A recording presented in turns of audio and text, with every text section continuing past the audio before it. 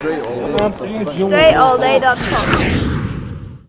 What's going on, y'all? Dre Baldwin. What I'm doing here is a off-the-court basketball workout. It's actually happening on the court. But as you can see, that's Maria, a trainer, training me right here. You've seen her work with me before. She is the author of the Position to Power workout, 10-week strength training program, and the 15-week Ultimate Athlete. And I'm starting off here with some, we'll call these jump thrusts, where I go down into a plank position. I'm jumping up, catching the ball. Just a little bit of a reaction time, warm-up type exercise. She's going to be here. She's going to voice over some of this too and explain to you what's happening in this workout. This is a drill that works on core as well as hand-eye coordination. So as you can see, Dre's in a plank position. He's keeping his perfect spine alignment, and he taps the ball, trying to reach for it. So you can't really see how much he's reaching, but the ball is placed really far away so that he actually has to reach really long to tap the ball, and he can add speed with the hand. It's a little hip twist drill I'm doing here. I hate doing these, but it helps me in the long run. Maria's going to explain to you a little bit what I'm doing and why.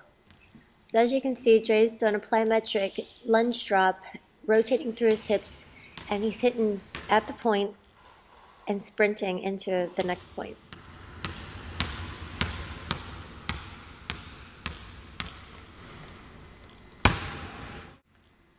It's really important to work on power as well as speed. So right now you can see Dre is working on his hips, rotating in a plyometric movement.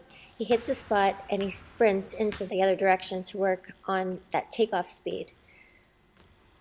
And once I get to the end of each section, you see I'm going to go right into a speed dribble, only up through the foul line, only about 15 feet there, just working on coming out of the power move and adding the speed into it. So what I'm doing here is a quick little 1-2 step. I'm going to step over the line with 2 feet, then I'm going to step right back. So it's 1-2, 1-2, and I'm going down into a plank position, which we call a jump thrust, or y'all might know them as burpees. So working on the core strength and the upper body power at the same time, working on my foot quickness and agility.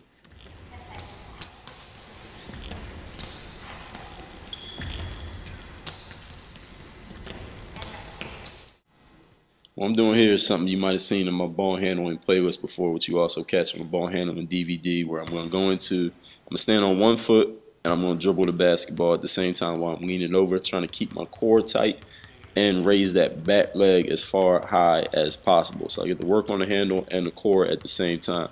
Maria's going to tell you a little bit about why she had me do a drill like this and how it's beneficial to your basketball game.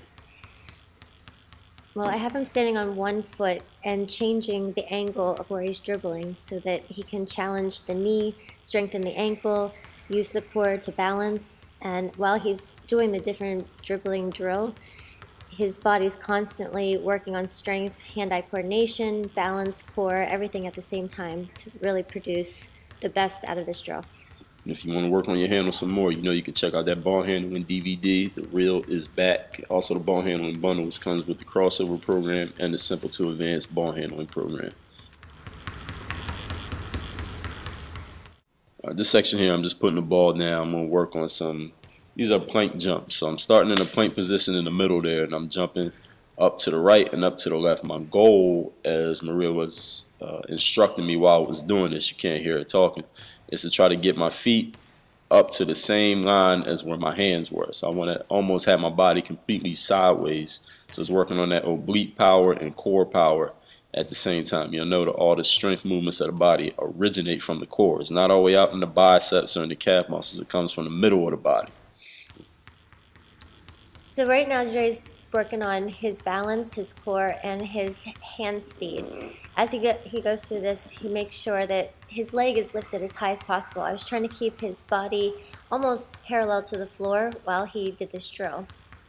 And as he went through this, I tried to just change the speed of his dribble and the angle of where he was going so that he could really challenge the body in every single angle, because you never know where you're going to have to take the ball and pass it, dribble it, and whatnot. So you've got to be prepared in every single angle possible.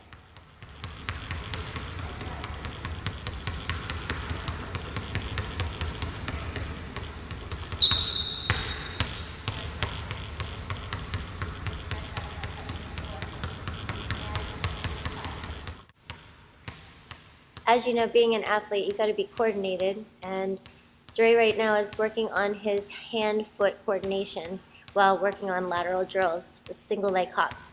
As he does this, he has to try to really use the body in coordination so that the body can move smoothly through the movement and while he's dribbling the ball. Well, what I'm doing here is I'm trying to keep my rhythm with the hopping and the dribbling at the same time. And it's hard. It's harder to do the less that you are coordinated between the bounce and the hop. So you see my bouncing on my foot and the hop, the bouncing of the ball rather, and the hop of my foot weren't in sync. It kind of messed me up. So I'm trying to keep it in sync.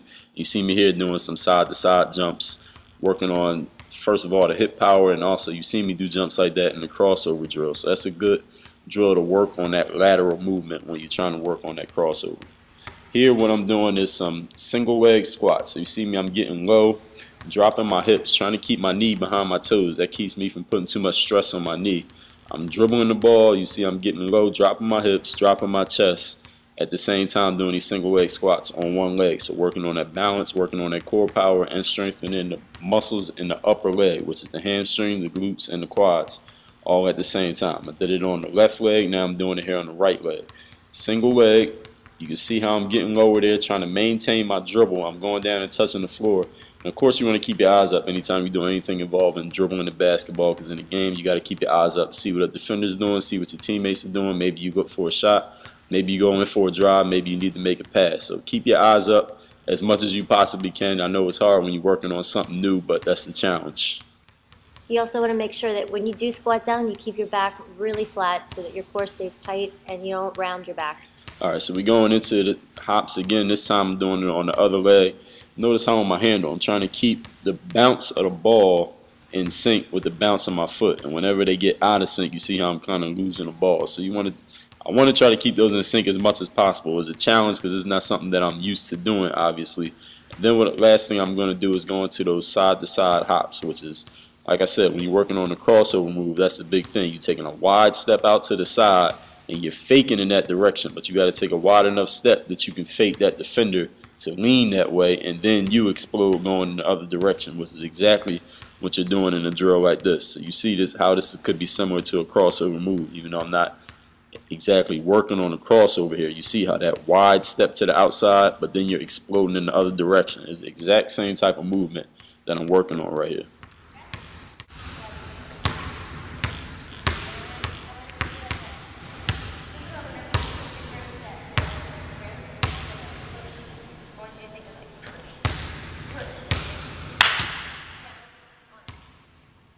This drill is really important because I'm trying to get Dre to hit two different spots in a lateral motion as he crosses the leg over.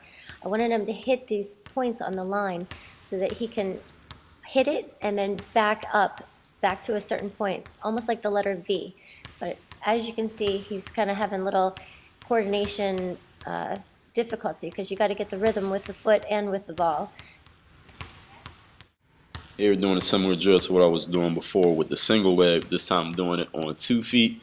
And again, the most important part for me is this is a brand new drill for me. This is not something that I do all the time. This is my first time doing it the way that you're watching it.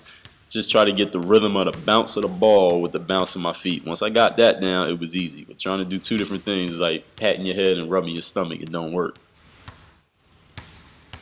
So as you can see, he's staying really light on his feet, and that's really important because his knees have a little bit of give, and then he's able to get the coordination with the hands and the feet at the same time.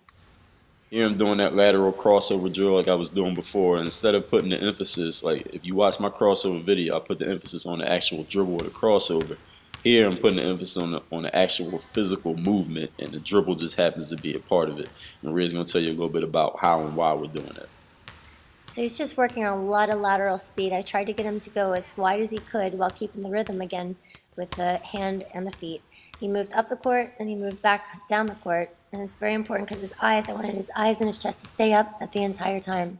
Just like the crossover in basketball, you want to get as wide as possible, and you got to keep the rhythm, the dribble and the feet at the same time. Now the last thing that I'm doing here, this was the end of the workout, when they gas out kind of is what I like to say. Just run out of gas, push yourself at the end. I'm doing a half court to baseline dribbling. So I'm just going to sprint up from there to there. This is about a 70–80% sprint. I think I did this for about 20 seconds a piece. After each 20-second set, Maria would tell me to stop, and I would go straight down and hold into a plank position for about 10 seconds, and then I would go right back to running again after holding the plank. I think we did this for about 2 minutes. Yeah, and as he did this, it's very easy to get tired, so I had to She had to keep me going, keep me moving, keep me from stopping, and keep me having my heart rate up. Like I said, at the end of the workout, you want to do something to push yourself out, push the last bit of energy out that you got left. As I said before, this is about a 70 to 80% sprint. Using the handle at the same time, if you on the court, of course, adding a ball handling or shooting or whatever it is you want to work on your game while you're doing the physical drill, so you can kill two birds with one stone, kind of. And dropping down into this plank position gives him not even a rest, it's more of an active rest so that he keeps his core in tight. He gets just a chance to breathe, and then he gets back up and starts sprinting again. So if you can do an active rest, which means doing some type of activity during a period that you're coming down from the high intensity activity in a game, when you get to actually sit down or stand on a foul shot or a timeout, is easy because you're going down into doing actually nothing, when in your workout you're used to doing something active during the break periods. So that's the entire workout. Hopefully that gave y'all some insight on the kind of stuff I'm working on, and Maria's input helped y'all too. Make sure you check out that Ultimate Athlete Hoop Handbook program. It's 15 weeks focusing on every aspect of off-the-court training for a basketball player, coming from my own workouts. Y'all see me, y'all know what I do. Hit that like button to like this video. Make sure you're subscribed to catch all the new stuff. Work on your game. DreAllDay.com.